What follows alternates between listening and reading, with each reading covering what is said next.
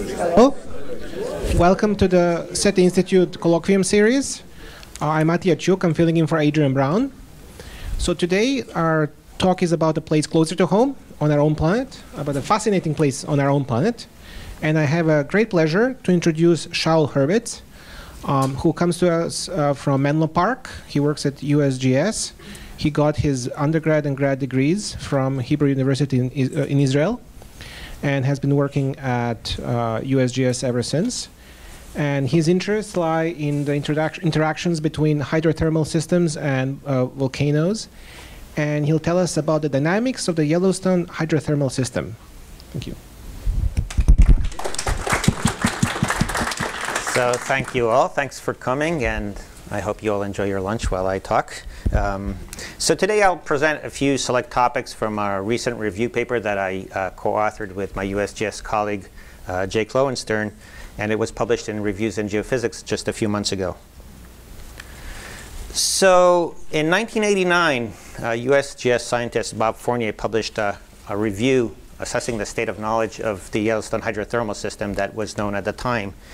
And we thought that 25 years later, it's about time to assess what we learned since. So that's the incentive of writing this review. And while writing this review, we found out that, or noticed that really the most of the breakthroughs that happened since in the last 25 years are a consequence of application of modern technologies. For example, space technology has brought us GPS, satellite radar, INSAR, those of you who are familiar with the term, thermal imaging, and so on. Chemical analytical methods has allowed us to look in great detail at different magmas, at crystals, and so on, and provide inference on what is happening in the subsurface. Sequencing techniques has totally advanced the science of microbiology and genetics and so on. And all these lie on enhanced computing power that also enabled other technologies to emerge. So why, the question of course is, why study Yellowstone? And if you see all these online publications, especially you're probably interested in this one with a terrorist, you know, these are all available. You can all find this. This is not anything I made in Photoshop. That's not me. But this is people, the web is full of these kind of, this is not unique. The web is full of this. So these are obviously all very exaggerated, and this is not the case. But Yellowstone is Earth's most restless volcano caldera, and we do need to assess the hazards. When I say we, it's the USGS. We have the responsibility of assessing the hazards that are posed by this volcanic system. The diversity of all the phenomena that is recorded in Yellowstone is really unparalleled. There's nowhere in the world that you can come into one park or one area and find so much diversity. And by studying this diversity, we want to disseminate this information to, this year there were already more than 3.5 million people visiting the park. And we mainly want to disseminate this information to the scientific community for a wide variety of subjects. And the last incentive maybe of studying Yellowstone versus other hydrothermal systems is that the park is protected from any exploration. So there's no, because it's a national park, there's no geothermal energy exploration, there's no mineral deposit exploration. So this provides us really with the opportunity to study an undisturbed hydrothermal system. And by doing that, we can provide the park with the information that is required to preserve this unique region for many decades to come. So where is Yellowstone? It's in the northern Rocky Mountains. It's about 1,000 miles from here. So if you get in your car right now, as it said, Google Maps suggests that it would take you about 15 hours to get there, I-80 all the way up. And if you look at it, the map here, you could see that Yellowstone is mainly the state of Wyoming with small slivers in Montana, right here, and a little tiny fraction also in Idaho. So the topics I'll cover today it's only a few select topics because this review covers a much wider range, and obviously the amount of research that was done in the hydrothermal system is even wider. So this is a select choice of mine, which mainly reflects interests that, or projects that I was involved in or my colleagues were. So I'll give you a kind of a brief overview of the volcanic history, and then we'll go into the hydrothermal system, where we'll look at the heat and transport and mass transport and flux as well. I'm not a microbiologist, so I won't talk too much about the thermophiles, but obviously in Yellowstone, especially in this kind of audience, you have to talk about it a bit. And then I'll talk about geysers and hydrothermal explosions, and then I'll end with a kind of a look of where we might go in the next decade or 25 years. That's a bit too much into the future. So let's start with the history. So Yellowstone is considered a supervolcano. We just mentioned there's even a movie called Supervolcano that is based on what happens in Yellowstone. There were 3 large supervolcano eruptions in the last 2 million years. These are eruptions that form large calderas. The first one is the one that occurred just over 2 million years ago, had enormous amounts of ash, about 2,500 cubic kilometers of ash. You can look at this ball right here, it represents the volume. And the distribution of the ash is represented by this dashed line here. If all this ash would fall just on the state of California, it would be equivalent to about 5 meters of ash all over California. The next one was about 1.3 million years ago, and you could see that there's 3 digits here and 3 digits here. That just represents the amazing advances that we made in geochronology, which allows us to get this precision. So the next one, again, has about an order of magnitude less volume. It erupted the Mesa Falls Tuff. Obviously, the distribution of its ash is smaller right here in this dashed line. And you can see that the volume represented is also smaller. The last one occurred about 0.64 million years ago, about 1,000 cubic kilometers of lava creek tuff, and that eruption is what formed the current Yellowstone caldera. It's represented here, and the distribution is a bit wider, but less volume. All these eruptions had, the tuff had a rhyolitic composition. When I say rhyolite, I'm not sure everybody is familiar with this. That means it's very high in silica. It's very viscous versus, let's say, a basalt that you see in Hawaii. It's much more viscous, making it much more explosive. So that's why the most explosive volcanoes or eruptions on planet Earth occur with a very viscous rhyolitic composition. Okay, so let's look at the Yellowstone caldera that I just mentioned that occurred about 640. Sorry, I wanted to mention this. Just for example, the size of this little ball here represents the size of the 1980 St. Helens eruption. Compare this to this, or this one, the 1991. I'm sure, looking at the crowd, most of you were born and alive at the time. And so these two represent the relative volumes compared to these Yellowstone eruptions. So these were really large events. So now we're into what happens in the last 640,000 years since that last super volcano eruption that produced the lava creek tuff. You see that an outline here in purple is, right here, is the Yellowstone caldera. And there's a few things to notice. One is that the volume of those now viscous rhyolitic flows rather than ash. So these are big oozes of rhyolite that just flow, covered huge areas inside the caldera and also outside. About the same order of magnitude of the volume that has erupted during the eruption itself, about 1,000 cubic kilometers of thick, viscous rhyolitic flows. The basalts that are much denser than rhyolites, so they're less buoyant, and therefore they only emerge on the margins of the caldera, right here in yellow. These yellow colors represent the basalts. And the last volcanic eruption that occurred in Yellowstone is about 70,000 years in the south part of. So no volcanic eruption in Yellowstone in the last 70,000 years. Modern analytical techniques, as I mentioned before, have allowed us to infer a lot about what's going on in the subsurface. So this is an example of the, it's called the SHRIMP RG. That stands for Sensitive High Resolution Ion Microprobe. That's in Stanford, just down the road. And what it allowed us is putting a very small beam of ions right onto the crystal itself, right in the center of the crystal, the sides of the crystal, and we can get a lot of information from that. For example, we can use the systematics of uranium, thorium, and lead and their isotopes to get precise dates of these crystals and see when those crystals formed from the magma that was in the subsurface.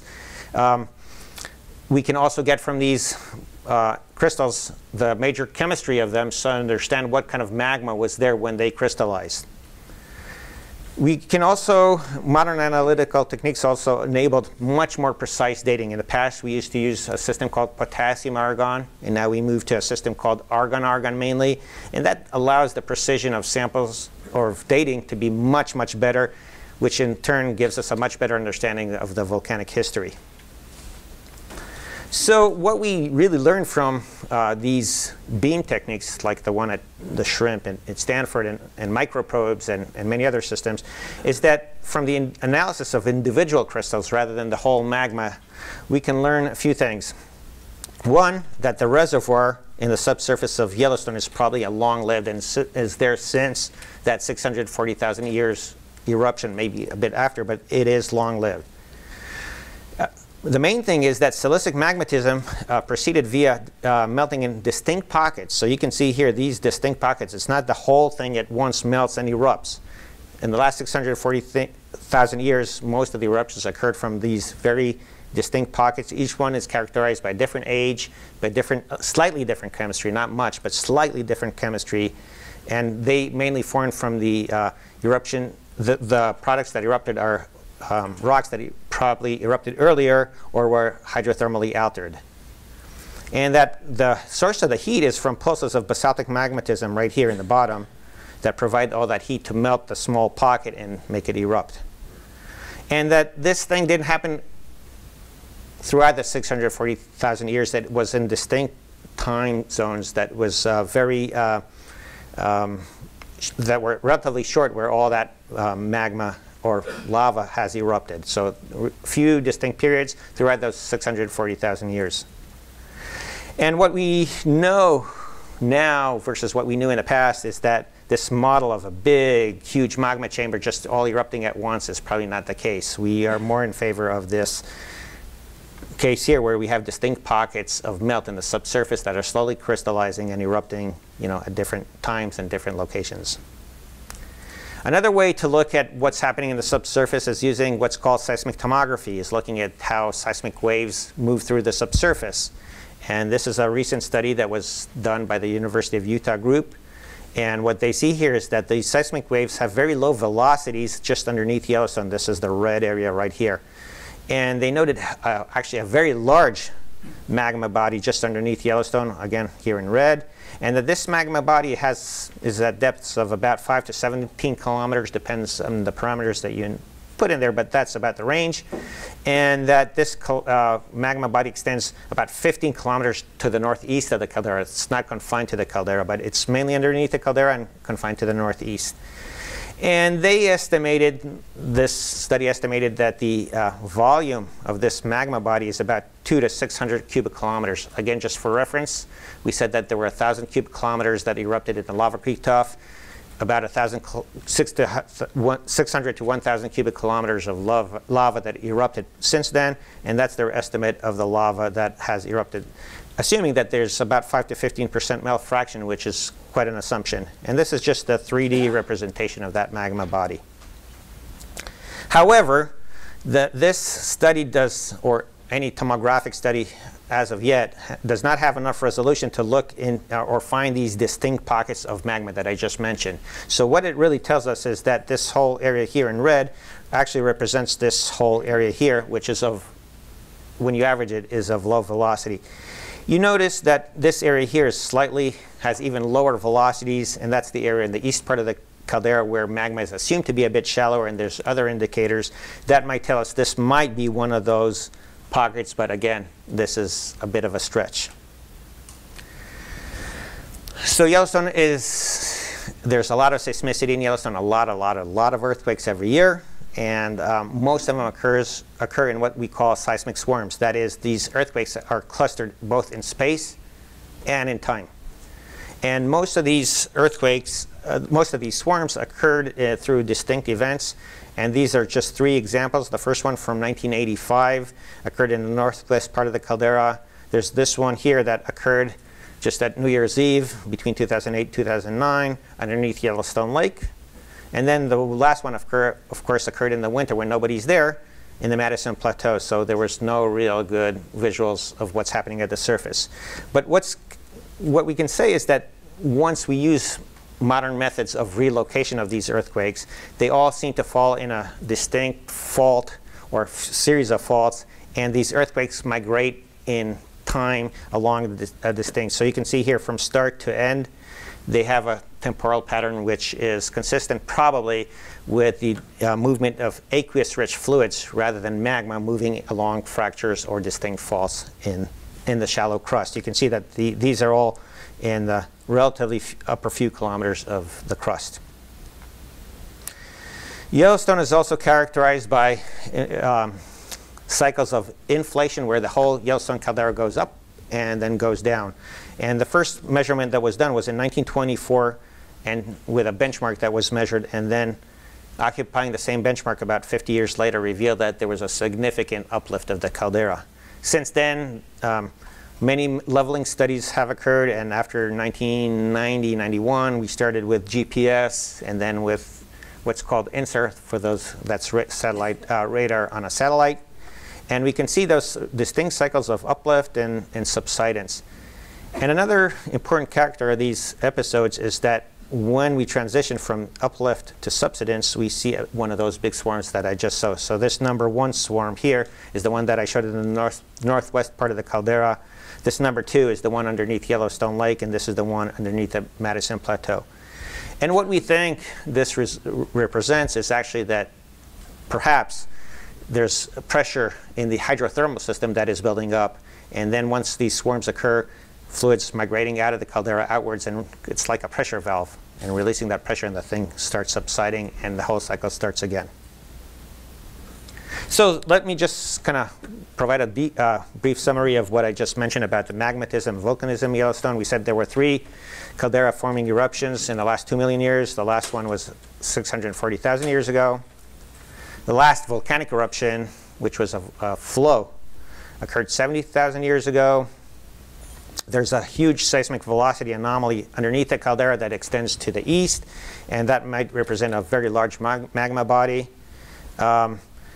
Petrologic studies that are based on these beam techniques and chemistry imply that magmatism proceeded via remelting in distinct pockets rather than one whole big, huge chamber. And that extensive seismicity in and around the caldera actually is associated with episodes of caldera-wide inflation and deflation, and that's what I'm saying here, that transition is associated with seismic swarms. So before I get into the hydrothermal system, we now want to understand how heat and mass are transported between the magma depth and the hydrothermal system above it. So what we do know is that there should be a thermal boundary layer surrounding the magma. If it's a magma pocket, it's a bigger magma body. And that thermal boundary layer is called the brittle ductile transition zone, because the rocks underneath that transition zone are assumed to be ductile and flowing with low permeability, whereas above it, they're brittle. There's permeability, and we assume that the pressure up there is about hydrostatic, maybe slightly above it, whereas below it, it's lithostatic. And that heat and mass are transported mainly due to episodic breaching of this unit, this narrow boundary layer here, and that's when heat and mass are transported from magma into the hydrothermal system. So now let's go into this hydrothermal system, this upper part, and see what we see in Yellowstone. So Yellowstone has more than 10,000 thermal features. Studying all of them is almost impossible. Many of them are really remote. Some of them are overpopulated with tourists. So there's the whole range. The Yellowstone has a very harsh winter, so working in the winter there is hard. So studying these 10,000 thermal features is almost impossible. But what we do know is that there's their character is a manifestation of both topography and lithology. So at higher elevations, mainly in the eastern part of the park, and some local areas right around here, we know that the topography is higher, the water table is deeper, and these areas are dominated by vapor-dominated zones. That is, the water table is boiling, and the vapor comes up with a lot of gases and brings with it, and the waters are their acid and sulfate. So they're very acid pHs of 6 and below, and they have a lot of sulfur in them. Whereas in the lower parts of the park, in the geyser basins, we have what's neutral and alkaline chloride water. So the pHs are higher. They have high concentrations of chloride, and the temperature at the surface is boiling temperature, which in Yellowstone is about 92 to 93 degrees C. I'm talking ounce in Celsius, not Fahrenheit. And in the northern part of the park, whoever was there, there's Mammoth Hot Springs, where there's shallow carbonate rocks just near the surface, and the water there are rich in bicarbonate and carbonate, and they deposit travertine. This is right here near the north entrance of the park. So let's just kind of describe a bit. The neutral alkaline chloride, the ones that are in the geyser basins. So you can see here an example of one of the geysers. And this is one of the famous features called Grand Prismatic Pool. Just as an anecdote, last year there was a drone that fell down into this pool, and it's still stuck down there. So whoever wants to go, don't go diving, but it's right down there. They're characterized by near boiling temperatures, 92 to 93 C. Very high chloride, sodium, and silica in these waters. The pHs go all the way up to almost 10. There's almost no CO2 flux from the areas around these features, and they deposit sinter, which is a form of rock that is rich with silica, which is SiO2 minerals. What we do know is that many of these thermal features in these geyser basins and the surrounding here in yellow occur at the terminations of these very large rhyolitic flows that I just described before.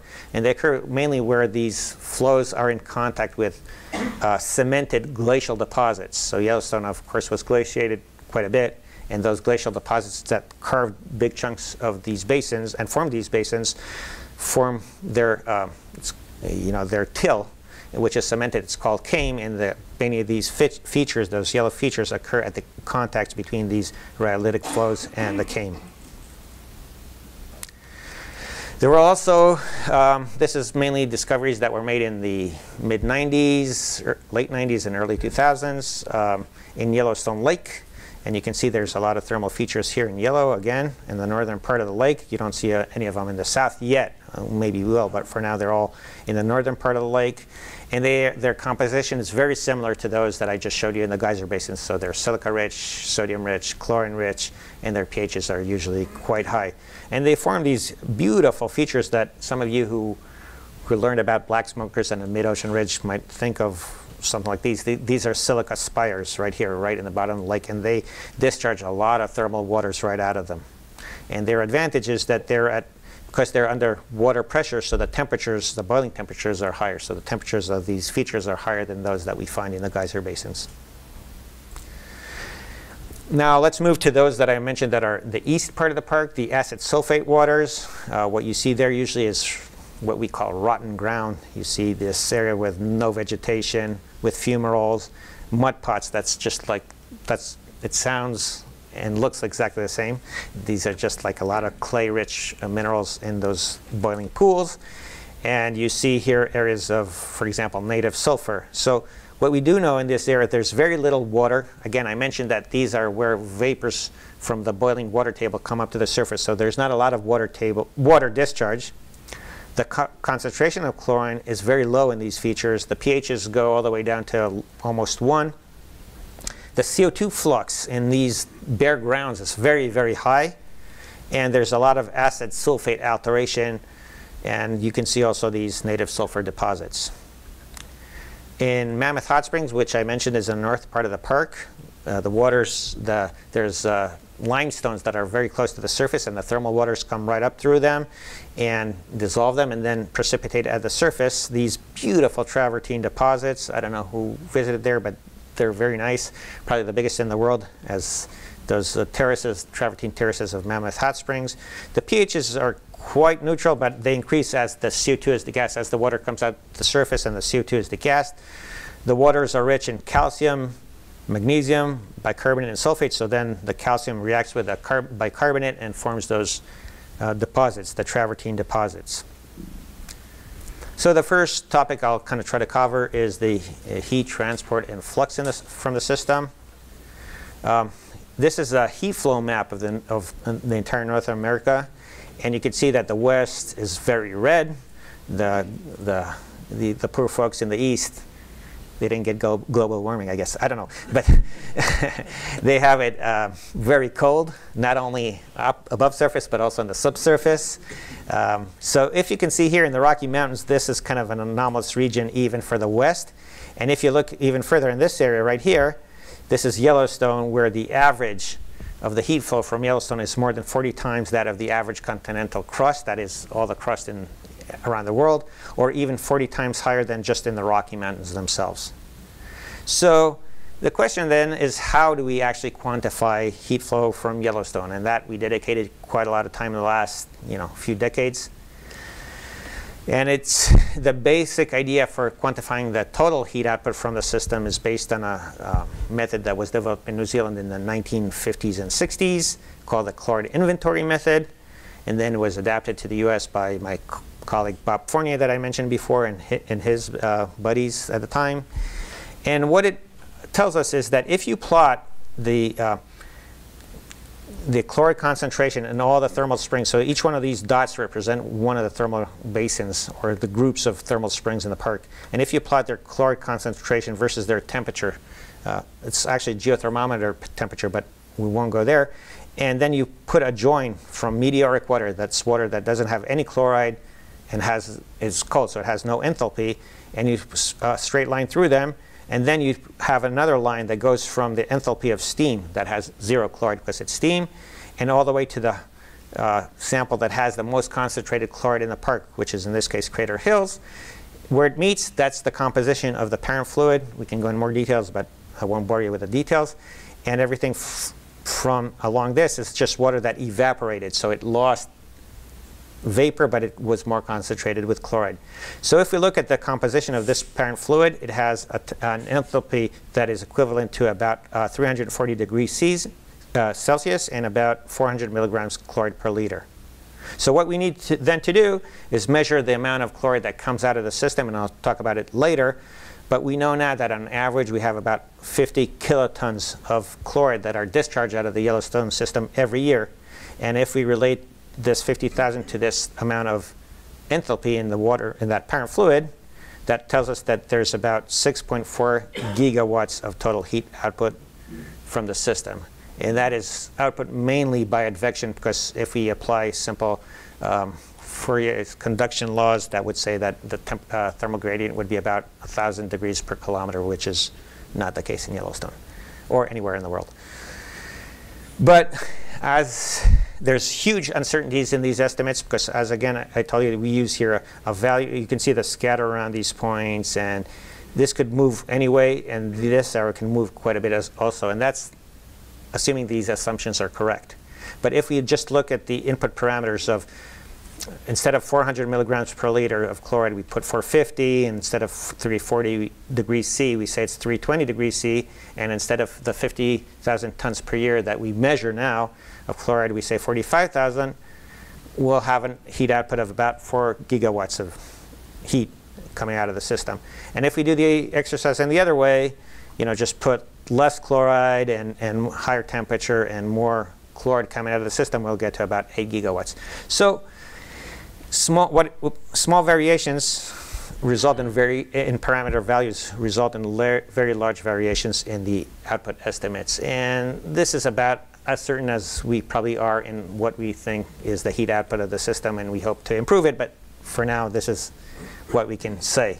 And that's a lot of heat, but still the uncertainty is huge. Another way to look at it is say that is more theoretical, and say that instead of measuring how much chloride is coming out of the system and what does chloride do on the way, is just assume that we start with that 340 degree fluid that I just said before, and bring it this PF, which stands for parent fluid, and by adiabatic decompression all the way up to the surface in Yellowstone, which is 92, 93 degrees, what we do is if we bring that parcel of liquid, which is now along that one phase, it's still one phase here, but we bring it up, it becomes a two-phase system, and that would bring about, by mass, about 53 weight% of steam and 47 weight% of liquid. That steam would, because of the very high heat capacity, would bring with it about 5.6 gigawatts, whereas the liquid would only bring a small amount with it. So a total of about 6.3 gigawatts, which is kind of a in the ballpark estimate of this previous estimate that I said before. We did another survey, which I won't present here, but we looked at areas where the steam actually comes, and there we got actually to the lower side, maybe closer to the 4 gigawatts. So again, large uncertainties, but this is kind of the range that we get. Another way to look at it is a study that my USGS colleague, Greg Vaughn, who is at the USGS Astrogeology program in Flagstaff, and he uses both MODIS and ASTER. These are two different radiometers on satellites.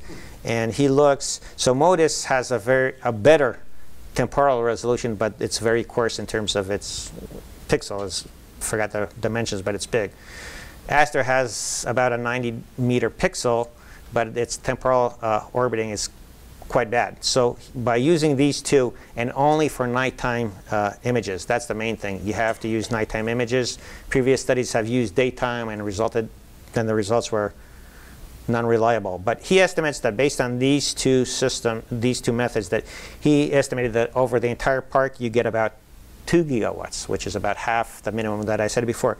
But you have to account that this only accounts for the radiative component rather than all the advective component. So even here, in these pixels in ASTER, where you get a 90-meter pixel, you won't detect the very small springs that you can see here when you use, let's say, a FLIR. FLIR is a forward-looking infrared camera that you can mount to an aircraft and go at lower latitudes and map. So if you would use this kind of method at high temporal resolution and high spatial resolution, which it provides, it would ultimately give a much higher number than this. So let's just summarize again what we said about the heat transport in the system. It's one of the biggest anomalies on Earth. Based on that chloride inventory method that I mentioned, we say maybe 4 to 8 gigawatts, still large uncertainties. A significant amount of the heat is transported by steam. We said about 53 weight% of steam, which brings most of the heat with it. There's a lot of uncertainties within each method and between the different methods. And that satellite-based remote sensing only accounts for the radiative components, and that is the limitation right now. But despite these uncertainties that we have, this order of magnitude range that we do get of a few gigawatts does give us some estimates to constrain what's happening in the subsurface in the magmatic system. Crystallization rates, cooling rates, and so on. The next topic I'll cover is about the chemistry and the mass transport.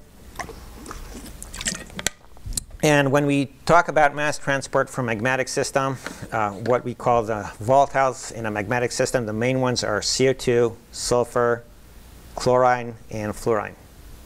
These are the ones that we want to track.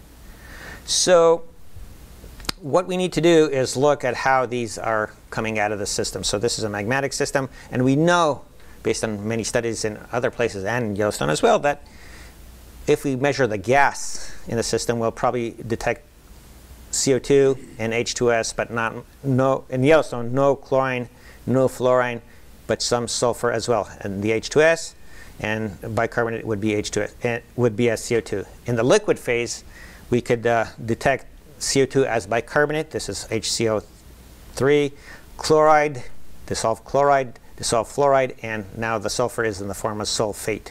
So this is how we do it. And how do we need to quantify the flux, how much is coming out, so we can, like with the heat, we can provide some estimates of what's happening down in the magmatic system. And there's a lot of spatial and temporal variability that we need to characterize. So let's start with looking at water chemistry. Again, I mentioned that there's about 10,000 thermal features in the park. It's impossible to measure each one of them separately and characterize the chemistry and its flux. So rather than that, what we did in the last, say, less than a decade is well, for a chlorine, we did it for a long time. For the rest of the chemistry, we did it for about a decade.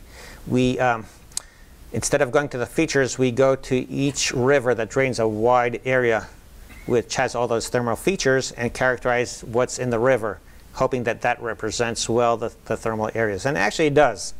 So for example, you can see here in green, this is the Firehole River, which drains the upper, lower, and midway geyser basins. That's all the major geyser basins in Yellowstone. Here in yellow is the Mammoth hot springs, which I mentioned before, which drain those springs that are rich in bicarbonate and deposit travertine. The red area here is the Yellowstone River just outside the park, which drains the largest area of the park and represents quite a few thermal areas as well. So, and here in purple is the Yellowstone, what comes out of Yellowstone Lake, right here. So this is kind of a ternary diagram that represents here cations, potassium, calcium and magnesium and sodium. And here on the bottom one, we look at the anions, the bicarbonate, the chloride, and the sulfate. So the river chemistry is kind of an integrated look at these 10,000 thermal features. So we can represent the spatial variability quite well. We also notice that there's a lot of seasonal variations. So this is, for example, in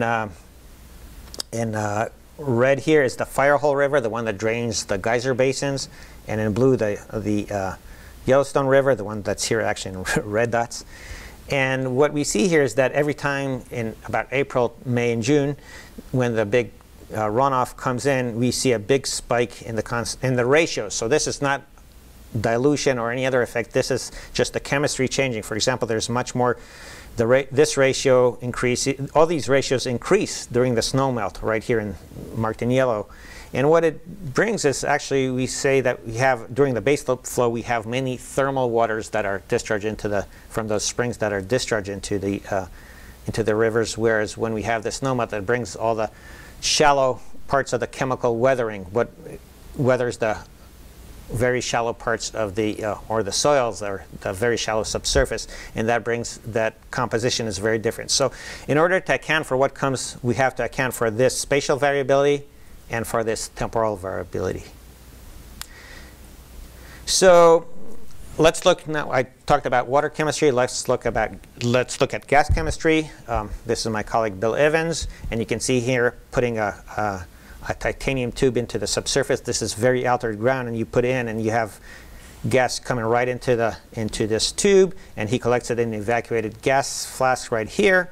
And then another example is here, where we have those pools that are bubbling a lot, and we just could put a funnel on top of those bubbling areas and collect those gases right into evacuated flask and bring it into the lab. And what we see is that there's a wide distribution in the composition of gases in Yellowstone. Again, these are just one example of a ternary diagram where we see methane at the top, argon and helium, and you could see that each area in the park is mainly affected by its location, the geology or the rocks that it comes through, and that these samples represent varying contributions from magmatic, that is something that comes from depth, crustal, that's coming from shallow, and atmospheric, which means it comes through the meteoric water with it. So again, this is, for example, Washburn Hot Springs in the northeast part of the park, where you see a lot of methane, but we also see a lot of ammonia, and that represents probably a lot of organic material in the gas itself. One thing that volcanologists more and more have used over the last few decades, or decade and a half or two, is use the isotopes of helium. So that is the ratio of the helium 3 to 4 in the gas sample versus that in the air. So when we say a value of, let's say, 10, that means that the ratio in the gas is about 10 times higher than the ratio in the air. And these samples in Yellowstone have very high helium isotope ratios, RC over RA, are the ratio in the gas over the ratio in the atmosphere. And they're mainly, the highest values are located mainly in the eastern part of the park, where I showed you that before there was a large seismic anomaly that is the largest right here in the area called Mud Volcano. And they get to values of about 17 RA, 17 times that of the atmosphere. And what that tells us is that those gases in this area are mainly coming right from the mantle, from the deep earth right up to the surface without a lot of interaction with the crustal rocks. Whereas as you go outwards, especially like places like this, they're very low. And there they either interacted a lot and you put a lot of helium-4, which is an alpha particle, into the sample, and the ratio goes down, and you see this, whereas in contrast to this. I said that from those volatiles, one of them is sulfur. That's a major volatile that comes out of a magmatic system. But sulfur is probably the most complex of all. It's very hard to understand its behavior and therefore quantify the flux out of the system. There's a lot of microbial involvement in the sulfur cycle and also inorganic. For example, in this case, the oxidation of the H2S that comes up from depth to the surface and is oxidized and form these nice native sulfur deposits, elemental sulfur. And another example is when the sulfur is already in the water. I said it's in the dissolved form. It's sulfate, SO4, right here. And if you look at it as a function of pH, you see that there's, it's not linear. There's evaporation, which concentrates it a lot. There's formation of minerals like gypsum or anhydrite that form. And there's solubility issues that are dependent on the pH of the water. So quantitative estimates of sulfur from the Yellowstone system are the most difficult from all these volatiles that I mentioned. Another example of the complexity of sulfur, and actually it's a beauty that most of you will probably not get to see because it's in the backcountry. It's called Cinder Pool, and it's in Norris Geyser Basin. And what you see there is actually spherules of molten sulfur right here. So sulfur melts at a temperature of about 114 degrees Celsius, not Fahrenheit. And what these form is these hollow sulfur spherules that they're hollow, so they're buoyant, and they rise up to the surface, and they just float on the lake here. You see these black spherules just floating on the lake. And if you look in this kind of diagram, this is a PhD study that was done at Stony Brook, I don't know, 15 years ago. You can see that the dynamics of sulfur spatiation in this water body is really, really complex. There's a lot of different species. Each one of them has an equilibrium at different temperature, a different oxidation rate, and different time scales. So the kinetics and the thermodynamics of this sulfur cycle are very complex. So now I mentioned that we look at the rivers for the water chemistry. How do we measure the flux of these sulfur, CO2, chlorine, and fluorine out of the perk? So we, starting in the 80s and slowly it evolved throughout the years, USGS has gauges along the major rivers that drain Yellowstone. And you can see an example of this gauge on the Yellowstone River just at the lake outlet right here. And in these gauges, we measure water discharge continuously. So every 10 or 15 minutes, there's a pulse of the satellite would send a transmission and would tell us what the discharge is at the time. And then we have technicians in Montana that go out there and calibrate these systems. So we have quite good estimates of water discharge. In addition to that, what we did in the last maybe 2 decades, and again improved in the last decade, is have people go and sample these rivers up to about 20 times or 28 times a year at the most. That's 28 is optimal. We never get there, but that's our goal. Of 28 times a year to sample these rivers, it's quite tough. And therefore, if we multiply the concentration of these in the samples versus against the discharge, by the discharge, what we get is the net flux at every given point, and then we can integrate it throughout the year. To measure the CO2 flux, a lot of it, as I mentioned, comes out of the gas phase, and a lot of it is diffuse, coming just through soils. What we do is, you can see here, this is called an accumulation chamber, and we form a grid over these thermal areas where we have a lot of altered ground acid sulfate, I mentioned. And this chamber is connected to an IR analyzer right here in the backpack here. And we form a grid, a dense grid about every, depends the area, but about every 20 meters we go and measure, and then we integrate the area and we say out of this area we have X amount of CO2 coming out. And then we can come and put all these different areas right here in these boxes and get the statistics on them, the distribution, the outliers, and so on. And we know that in Yellowstone, the mapping suggests that there's about 35 square kilometers of that thermally altered acid sulfate area, and that accounts for about 97% of the total diffuse CO2 flux. This is based on a PhD study that my USGS colleague Cindy Werner did, again, about 15 years ago. So when she did her PhD, again, her estimate based on limited areas was about 45 kilotons per day of CO2. That's a lot. Just to give you context, again, if you look at the anthropogenic source of CO2, that's a fraction. That's less than 0.1% of the total anthropogenic. But if you look in volcanoes, that's probably the second biggest emitter in the world after Mount Etna in Italy. So that's quite a bit. But since she finished her PhD, and now she's also with the USGS, we did many more areas covered and slightly improved our statistics. And by improving the statistics, we just get to a wider range. That's how confident we are in the, so you can play with statistics a lot, and this does not even account for temporal variations. But again, this gives us a range of what order of magnitude number, which is very good for us. So now let's kind of summarize all those numbers that I get. So we say we have what we measure in the rivers, right? In this column, all the CO2. You can see by mass, it's by far even as bicarbonate, it's the greatest volatile that's coming out as discharge out of the system, followed by chloride, then sulfur and fluoride. And for the, we say that about 30 to 50% of that CO2 is derived from pre-quaternary sedimentary rocks. So, if you look at all this and this together, what comes through soils, before I had a larger range, but this kind of accounts for it. Part of it comes from the shallow limestones that are in the subsurface and other rocks, but most of it comes from deep, or 50% maybe comes from a deep magma. We know that if we take all this mass that's coming out now, and we can't not dissolve it in the rhyolites. I told you all the rocks that are coming out of Yellowstone are rhyolites. But if you take a reasonable volume or even a large volume of rhyolite, you cannot dissolve all that, half of that CO2 that's coming out here into that rhyolite, which tells us that a lot of that CO2 has to come from a deeper basaltic source of depth. The solubility of CO2 in basalt is much higher than that in rhyolite.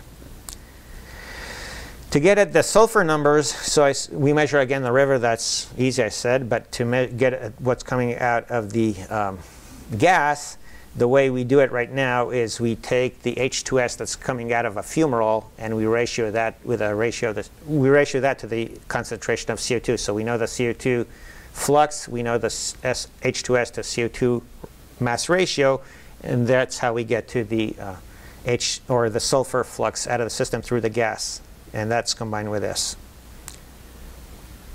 And what we did then is we compared it with those crystals that I mentioned at the beginning.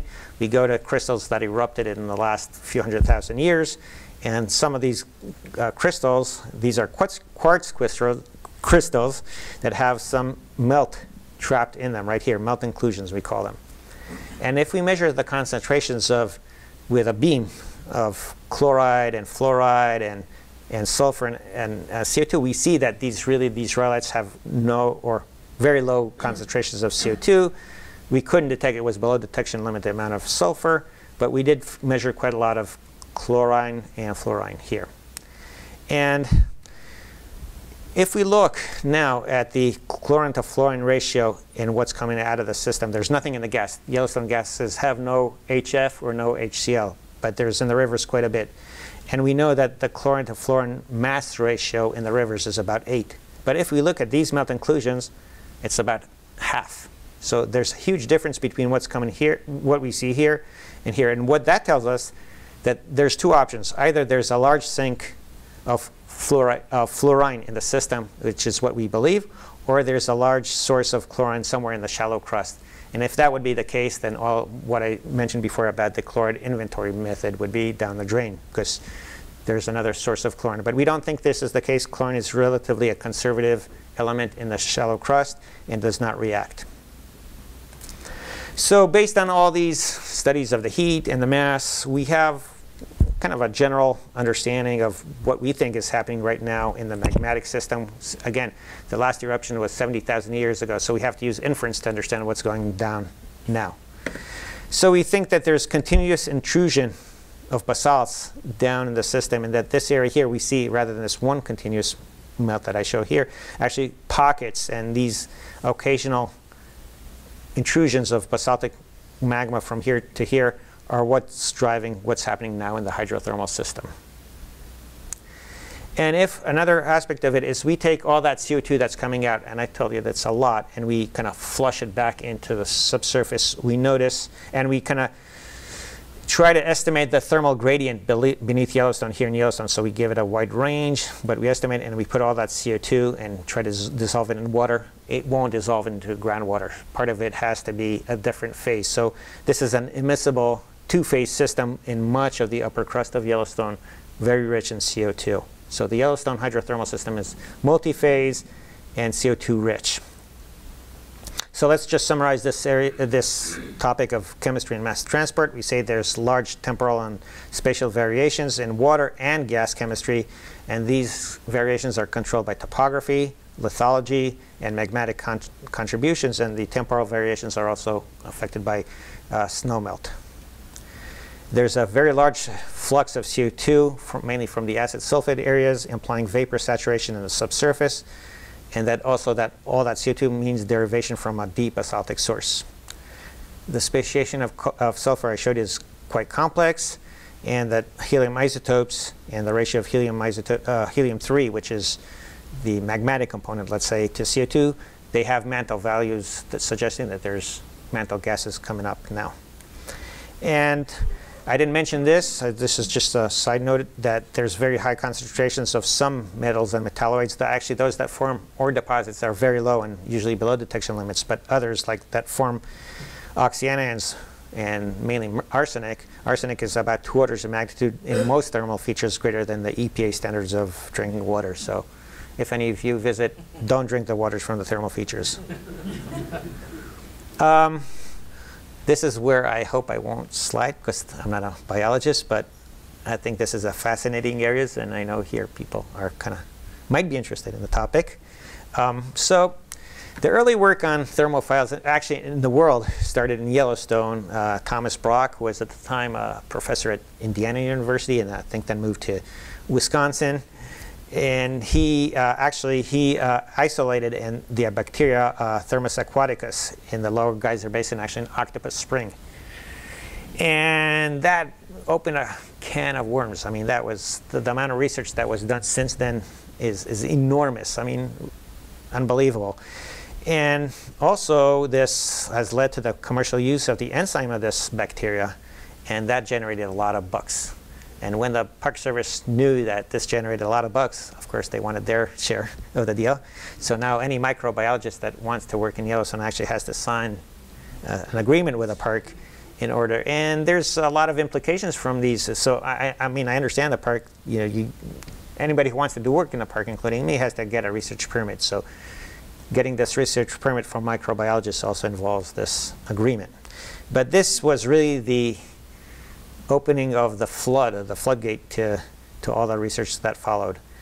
And most of the advances, I mean, that was followed by huge advances in molecular and genetic sequencing, and metabolic pathways were described for all 3 domains of life in Yellowstone. There's large communities that do not thrive on photosynthesis, but rather on chemosynthesis, and those communities have a much greater genetic diversity compared with those that use photosynthesis. And at high temperature, what they notice is that the main source of energy is hydrogen, and at lower temperatures there's other metals and metalloids that are used, but at high temperatures it's mainly hydrogen. And if we look at a lot of features in Yellowstone and we plot them in this case in pH versus temperature, in this case concentration of sulfide versus temperature, we note that there's a limit on photosynthesis, which is at high pHs, it's about 75 degrees C right here. But as the pH goes down, so does the limit on photosynthesis. So at a pH of 2, you're going to be at about 40 degrees. That's the limit of photosynthesis. If you look here, you can see that high sulfide concentration actually suppresses photosynthesis, and from this up, those bugs will probably thrive on other sources, including what I just mentioned, hydrogen. So the last topic I want to cover is a topic that I was more involved, or the second part, I did quite a few experiments looking at the dynamics of geysers, but hydrothermal explosions also are super important in Yellowstone, and the question that comes is, what are the controls on episodic discharge of heat and mass? Both of those features, those explosions and the geysers, represent this not continuous but episodic release. So what are these explosions? They're steam driven. That means that there's no magma involved in the eruption itself or the explosion. That is usually when there's accumulation of a lot of pressure in the subsurface until a critical point which breaks the lid at the top, and then you get that explosion that has a lot of breccia and rocks that come through it. And what usually, at least in Yellowstone, what leads to these explosions is rapid pressure release or decompression, and that is usually the result of mass removal. So you can see here an example of in a case where we had some shallow boiling in the subsurface, and this would be the boiling curve. So above it, it would be liquid, and below it, it would be steam. And if you suddenly decrease all that pressure above, suddenly this whole curve now shifts, and you get a much higher, larger area where you would get boiling. So this is from here to here. That means that you have a deep pressure removal and steam generation. Usually a two-phase solution is much more compressible and generates a lot of pressure that can break that lead here. So we see these hydrothermal explosion craters all over Yellowstone, but they're mainly concentrated around the northern part of Yellowstone Lake. Here's an example of one of those craters. It's called Indian Pond right here. Its length is about 430 meters from side to side. But this is relatively small to the biggest one, which is called Mary Bay. This whole circle right here is Mary Bay crater, which has a diameter of 2.8 kilometers. That would be over 1.5 miles of just from side to side. It's huge, and it formed 13.6 thousand years ago. And you can see here throughout the late Pleistocene and Holocene, there were a lot of explosion craters that formed. Usually most of them were much smaller than that Mary Bay, which is anomalous. And if we look at dated shoreline terraces from Yellowstone Lake, right here, you can see that erosion of that is post-glacial erosion of the outlet from Yellowstone Lake that is right in this area right here. Right here. As that thing eroded away, we have removal of mass from the system, which I told you is something that could promote explosions. So this Mary Bay was 13.6, and then there's this Indian Pond, this little tiny thing is Indian Pond, this one right here. But you see that these cycles of terraces going up and down, up and down. So the water level is up and the water level down.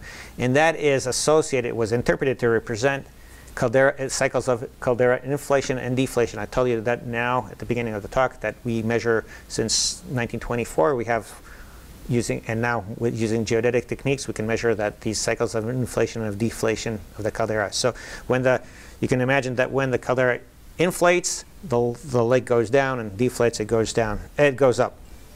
So you can see these, and every time you remove that pressure from the water level decreases. You remove pressure, and there you go with another explosion. We also have much smaller ones even today. I mean, they usually occur about once a year, once every 2 years. They're very small, often undetected. Some of them occur in the winter when there's nobody almost in the park, and it's hard to detect. There was quite a big one in Midway Geyser Basin called Excelsior. It's now Excelsior Geyser, just near that Grand Prismatic, that very colorful spring that I showed before. And that formed this huge crater in the mid-1880s. But they still occur today. And the importance is that, again, USGS, we deal with hazards. This is one of the major hazards today in the park, is those hydrothermal explosions. You could have buses full of tourists standing at a place, and that thing could explode. That's something that we want to know better how to detect or prevent. And we're not there. But I think in the last since the park formed, there was no reported injury or casualty resulting from these explosions. So now let's look at geysers. I assume all of you are familiar with Old Faithful geyser. That I'll show you soon that it's faithful, but to a limit. and it erupts about every 90 minutes. Now it's 94 minutes. On the other hand, we did a lot of our experiments at a geyser about a few kilometers away called Lone Star Geyser. It erupts for about 180 minutes for probably about 120 years of record, maybe more than that, but that's how long we have record. So just so that you could see what these geysers look like, here, this is Lone Star Geyser on the top. I'll turn on this video. You can hear it. And here is a thermal infrared image of that same geyser.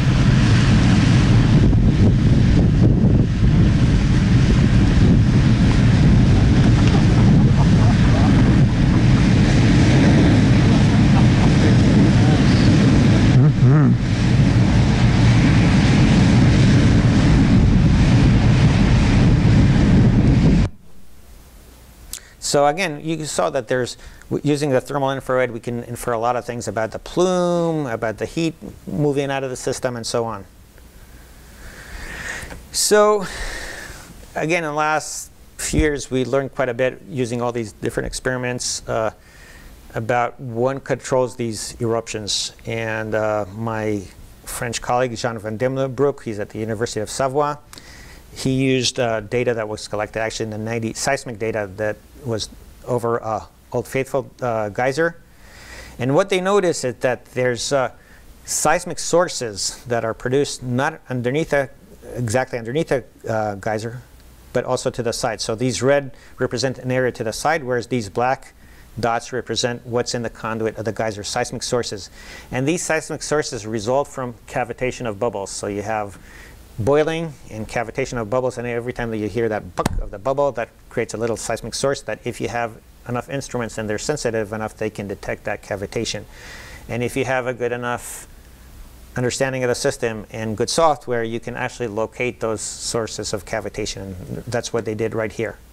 And if you look in the time domain now, you could see that these reds versus blacks occur in different periods of the eruption cycle. So as you proceed, you know, most of the bubbling occurs here, and then suddenly it moves to here, and leading to the eruption, it's again right in the conduit, and immediately then you get the eruption, and immediately after the eruption, you see these red dots. All the cavitation occurs right here.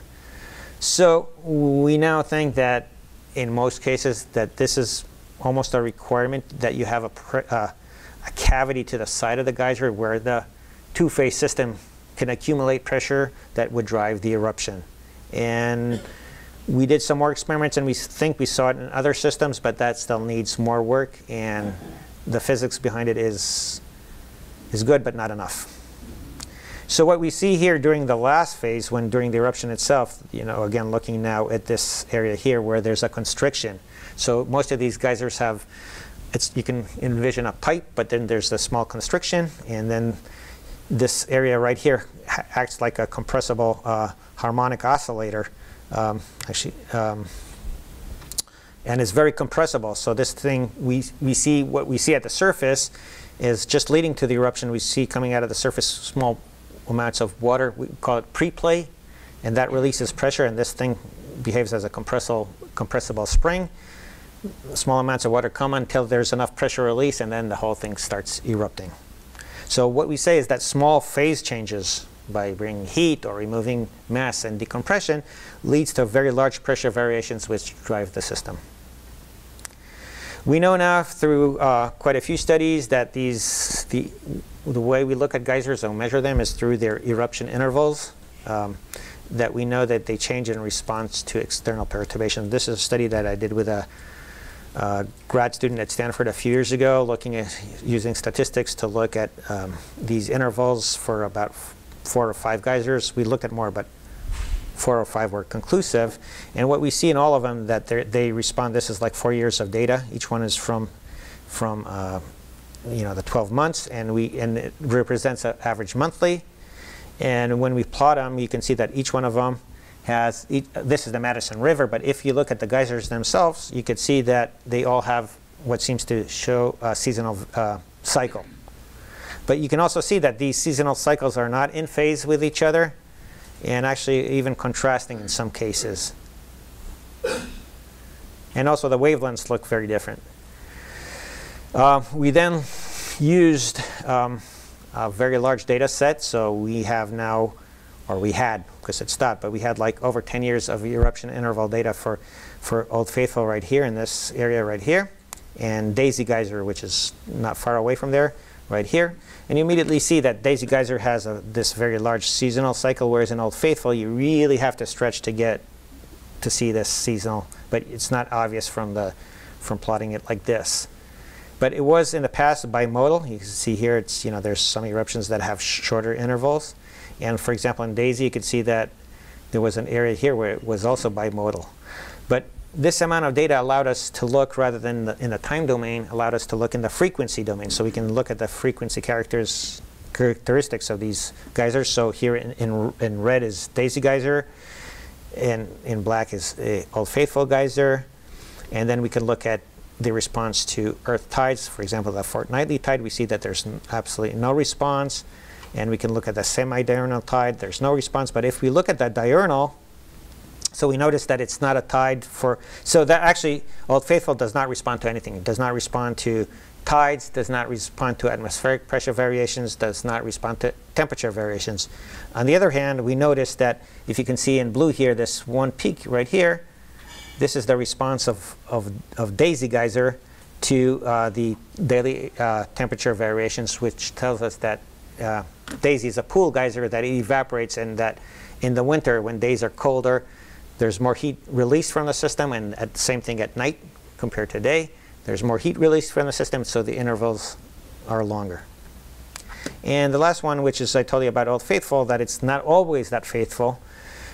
There were 3 large regional earthquakes in the area: the 1959 Hebgen Lake earthquake, the Bora Peak earthquake, and then there was a large one in the park in the 70s.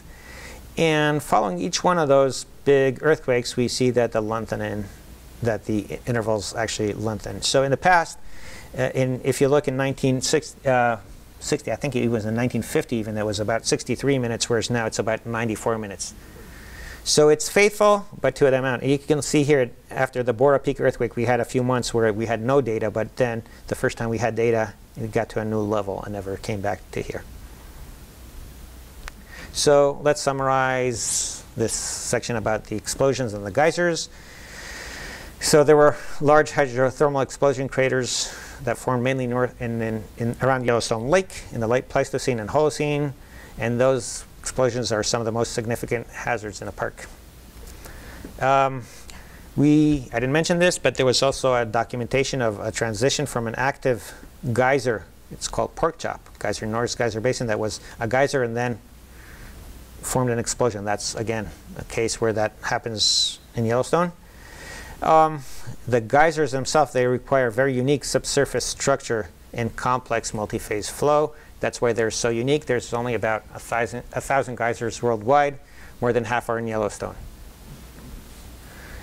In some geysers, again, I didn't mention this, but in Lone Star, we think that based on those videos that I showed before, we looked at videos of thermal infrared and high-speed videos, and what we could do is use particle velocimetry, so measure particles inside the plume and measure their speed, and then compare it with some thermodynamic parameters, and we inferred that we probably get in some parts of the eruption, the flow is actually choked or supersonic. And I showed that in the end that geyser eruptions intervals can change in response to earthquakes, like in the case of Old Faithful, evaporation, like in the case of Daisy, and seasonal variations, like in a few other cases that I showed.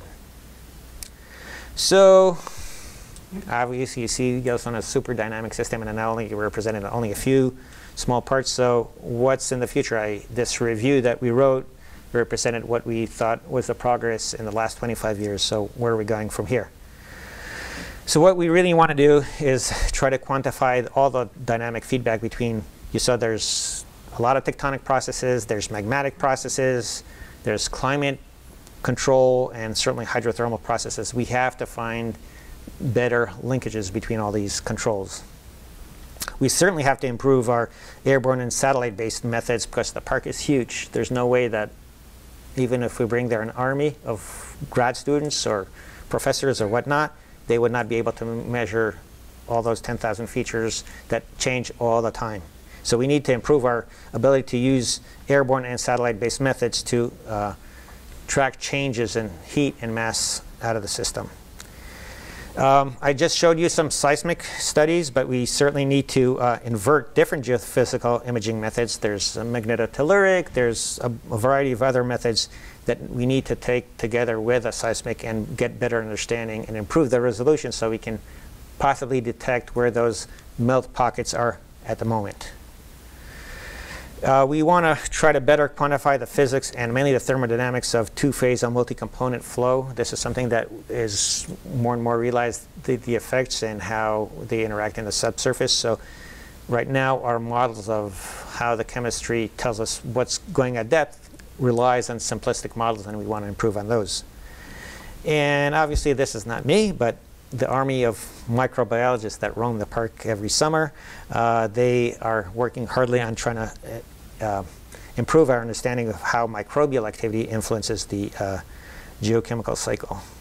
So I want to thank you all for coming and your attention. And I want to also note that we're just up the road in Menlo Park, not too far away from here. And we also have a public lecture series, and we have a colloquium and many different seminars. You're all welcome. It's an open campus. You don't have to use any number to open the door. Just come in and you're welcome. So thanks again.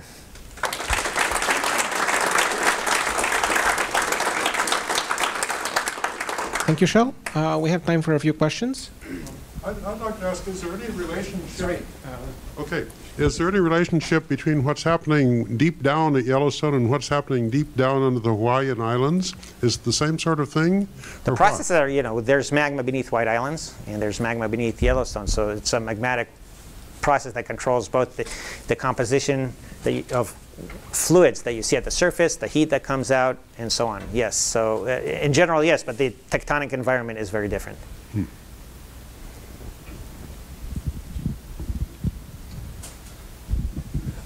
Thanks for your fascinating presentation. Thank you. Your colleague at Menlo Park, Bernard Chouet, did some research into long-period seismic events as indicators of pressurizing systems, magma systems, and the potential of prediction that comes out of that. Does his work have any application to Yellowstone? Absolutely. So Bernard and his colleague Phil Dawson, they published a paper on, I mentioned this pork chop geyser in Norris that went from a geyser, and they published a paper a few years ago looking at mainly long period, but also they did some kind of pattern recognition of the swarm that occurs there to try to infer. But yes, long period seismicity is a big part of how mainly multi-phase aqueous fluids move through fractures in the subsurface. So the answer is absolutely yes. If you extrapolate to outside the park where there might be the possibility of geothermal power plants, what can you say about the potential, and what do you have to worry about to assure that you're not doing anything that affects the geysers or other natural phenomena inside the park? Oh, maybe this is the place where I should shut the microphone. So there was a big USGS study in the, let's see if I can find the map, in the early 1990s, late 80s, and in the area just north of the park called Corwin Springs, known geothermal area. And that study concluded, it was a big fiasco, but the study concluded that some of it could be in this area right here, just to the north of Mammoth Hot Springs. So obviously they focused on Mammoth Hot Springs, and they concluded that some power could be generated without affecting what's going on at Mammoth Hot Spring. But a different USGS scientist came out with, he was very much against it, and then there was other factors that came into play, and that never happened. So the Corwin Springs area here was never developed. There were talks about developing this area. It's called Island Park. But again, that is right now off table and off the limits, and the amount of resource that you might get here, who knows, but it might have a large effect. Over here. So if you thought that question was far afield, forgive me for this one. Curiosity rover on Mars has detected methane appearing and disappearing. And I was wondering, I know they don't have plate tectonics on Mars, but I was wondering if you had any thoughts at all about those kind of processes that might lead to that sort of, variable detection. So in Yellowstone, we do have methane, but usually that methane discharge is associated in areas where there's high concentrations of shallow organic matter in the subsurface. So that would be in the eastern part of the park. There might be some inorganic methanogenesis, but again, and we're more and more now looking at isotopes to try to discriminate between them, but it's not conclusive. I think for now what we are understanding is that mainly due to the spatial location of these methane emissions, they're in areas where you see other, for example, the ammonia that I showed you in Washburn, they're in conjunction. So it kind of suggests that it's mainly organic combustion and get methanogenesis, but there might be some inorganic methanogenesis as well. I'm KRS Murthy. I didn't hear you mentioning Internet of Things or wireless sensor networks, nano or micro-based sensors and so on.